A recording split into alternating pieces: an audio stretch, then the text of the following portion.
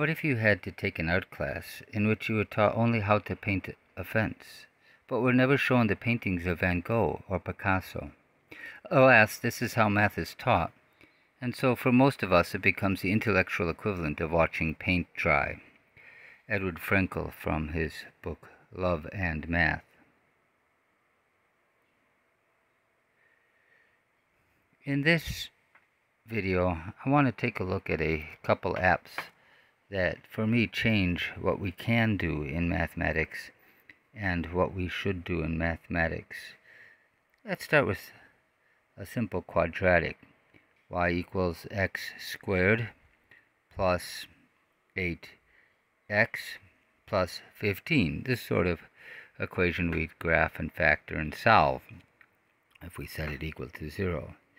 Right here I can see the vertex. Here's one of the roots, there's the other root, and just up here is a y-intercept. From the roots I can construct the factors. I can reverse engineer the factors. Desmos is fundamentally a graphing calculator. From the vertex and the y-intercept I could also determine the equation of the line itself. I could generate the equation that generates the line. So Desmos is a graphing calculator first and foremost, but it's so much more powerful. It's a mathematical language system. Let's take a look at another example. Here we have a parabola again. There's a root. The two roots are shown at the bottom, one down there, one on the left, the vertex here at the top. But I also have a red dot that I can move along the parabola. The red dot is the arc of a ball, say, along it. In fact, if I press play, I can actually animate that on Desmos. Now, there's no code driving this. The code is the math. The only code is what you see right here on the screen. That's it. There's no for next loops. There's no coding language. It is a language of math that makes this happen on the screen. And so we can see the arc of the ball traveling back and forth from one root to the other root set by the limits on my x1 domain there. Another thing that you can do with Desmos is you can graph data and regress it. Here we have data from a volume versus mass experiment determining the density of soap. Mass is approximately equal to the density times the volume. Rather than worrying about how to calculate the slope, learning the point slope form and solving the point slope form, Desmos, given 2 points, 3 points, however many points you want to give it, will give us the slope. That's the slope, 0.89. And that slope is the density of the soap. That slope has meaning. And so we let the technology do what the technology does best and calculate the values. The students are left to do quantitative reasoning about what the results mean. It brings meaning back and eliminates some of the, if you will, the drudgery of the manual calculations using paper and pencil. Desmos, though, is so much more powerful than just that. I'm regressing to a line, but Desmos will regress to any function you give it. This is a height versus velocity data set that theoretically is modeled by a square root equation. Here I'm regressing. That little tilde means that Desmos will regress it. I'm regressing against the expected theoretic model that the velocity is proportional to the height, the square root of the height to be more precise, and that there'll be a constant k1 in the front. K1 is expected to be 37. It came out to be 33, but theoretically 37, experimentally 33. And we can look to see whether the data does indeed obey that equation. But bear in mind that I'm regressing against the square root. That's not something you can normally do in a statistics package. Desmos will regress against any equation with whatever free variables. You want to put in it as many as you make you happy. So you can regress it against any particular system. I can do graphs such as this.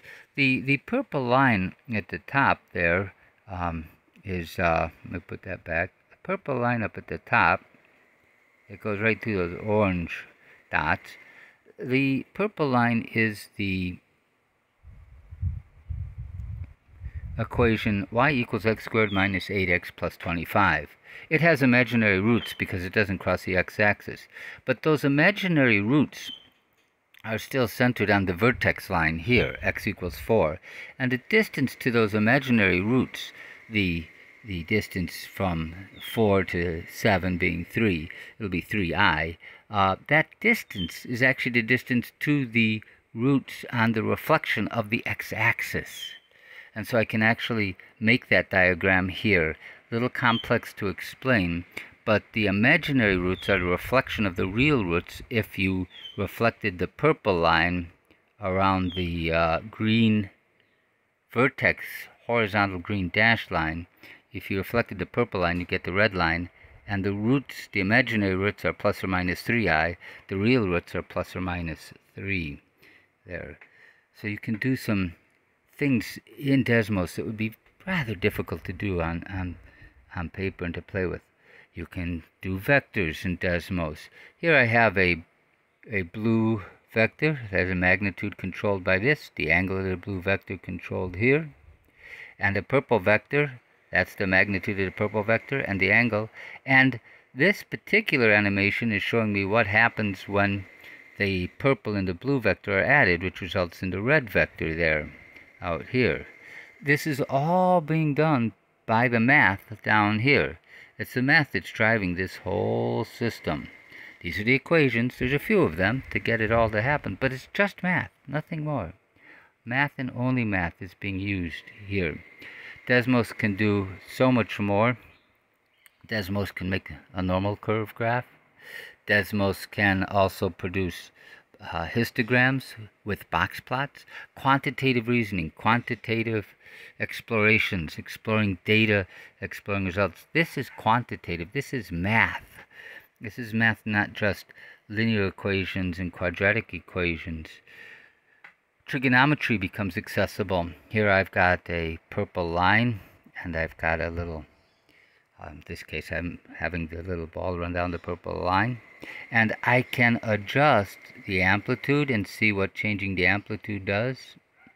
A is the amplitude, L is the wavelength, a little bouncy, but you can see I'm playing with the wavelength and amplitude. So I can adjust the wavelength and amplitude in real time while the animation is still running, with the ball following the line there that you see. And again, the only equations are the ones you see on your screen right now. There's no other equations here. That's it. Those are the only equations that are running this. The amplitude equation, the wavelength L, all of that is simply being run from those 4 equations. There's some unusual sorts of things you can do with it. You can import an image to it, and so I've got a background image of a map of Koshai, and here we were looking at whether or not a particular angle was being formed. And on a map such as this, you can actually, I'm touching the blue dot on the map and I'm dragging it with my finger, and so I can put this blue dot anywhere, and down below it's showing me the coordinates. So it's two-way. I can go down below, grab the little A slider and slide it, or I can just grab the coordinate itself up on the graph and drag it around. A whole new way to interact with math. Math becomes tactile. Math becomes something that one can interact with. Polar coordinates are possible. Something, again, a challenge to graph. But here you can see if I change the radius, r, the first value, I change along the radius. And if I change the angle, it swings in a circle. So I can explore and understand polar coordinates. Again, it becomes easy and accessible. I can create unusual sorts of animations, such as this epicycle animation, which shows how an epicycle works in the world of astronomy. And the only thing running this whole animation is these equations here. That's it. It's the only thing. It's just the equations of the circles, and the rest is the circles going around the other circles. No programming involved, just math. So it becomes a quantitative, a world in which you can do quantitative exploration. But yet, there's more. Here's Pipelap. Pipelap with a little sailboat in the sun. This is all done mathematically. Here, there's a need to control the domain and range so that a line doesn't go where the line doesn't belong. So if I change a number, I lose part of my picture, or it becomes too small or too big. These are domain. Students quickly learn about domain and, down here, range, when they have to try to draw a picture with math. Think about that. This is art, literally, in math class. And there's a lot of math to be done here. There's equations for circles that you want in certain places on the graph. There's lines, slopes, intercepts. There's a lot of math in trying to make a picture. Have you ever just simply told students, make a picture with math? This cannot be done on paper and pencil, and it's why I argue things like Desmos change everything, because we can now do things in ways we couldn't do them before. We used a paper and pencil system because that's all we had, but now we have things like Desmos. Desmos works offline. It doesn't have to be online. Once you've downloaded it, it operates, including the regressions. All of these features are available directly offline or online. Either to save it, you have to be online, but otherwise they're available online or offline. So Desmos can do so much. It's such a powerful system. The other package I want to look at is Photomath. Let's take that equation right there.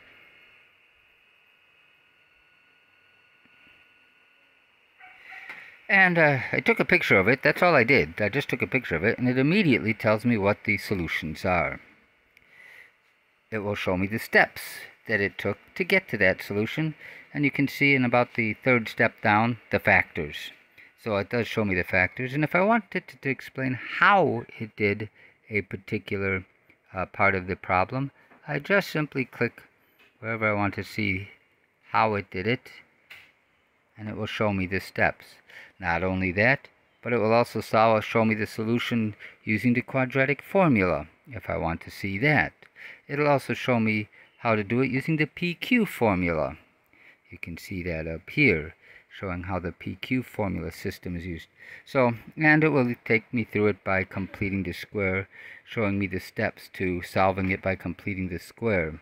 And again, it will show me each and every step that I would need to take if I was working it out by hand.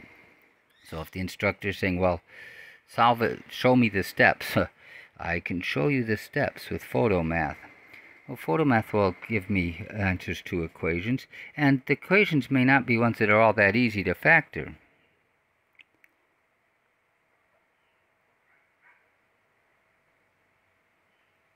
Let's try this one. Right to the solutions.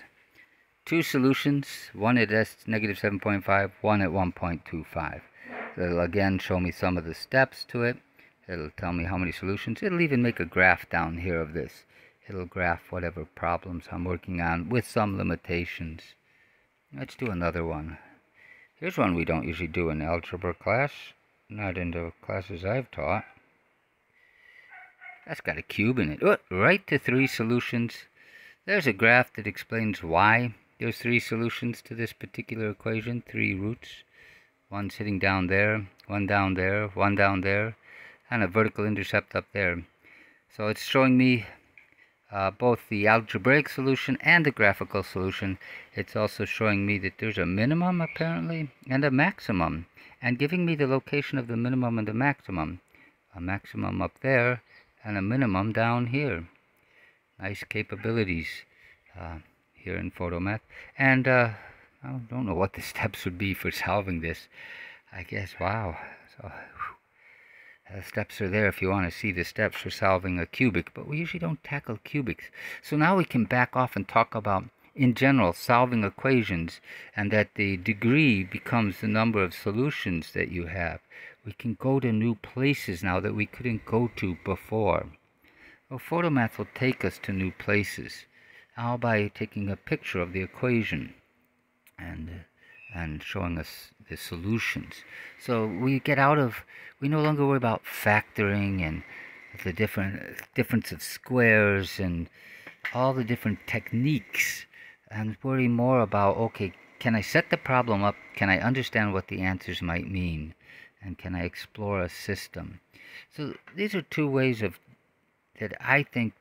apps that I think change the way in which one can and should do mathematics, whether it's Desmos or Photomath. They change the world of mathematics. The pyramid was built by hand, one block at a time. The Romans built Roman roads by hand, one stone at a time.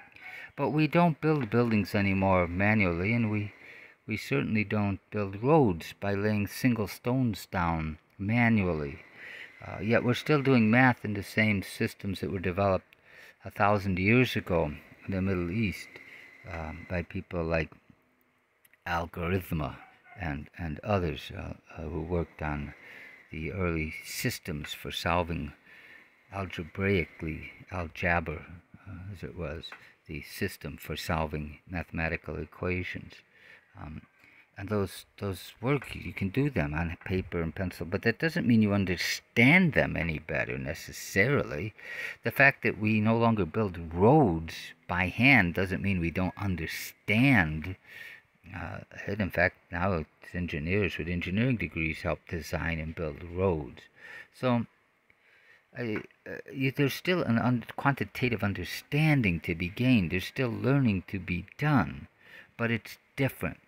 We are enabled now to explore math in a whole new and richer way, to give it exploration, give it lists of numbers like this list of 25 numbers, and we can do a box plot and a histogram and a standard deviation. We can do medians and means, but in the exact same tool, we can be also doing things like fitting data to a square root equation, in this case speed at the bottom of a hill.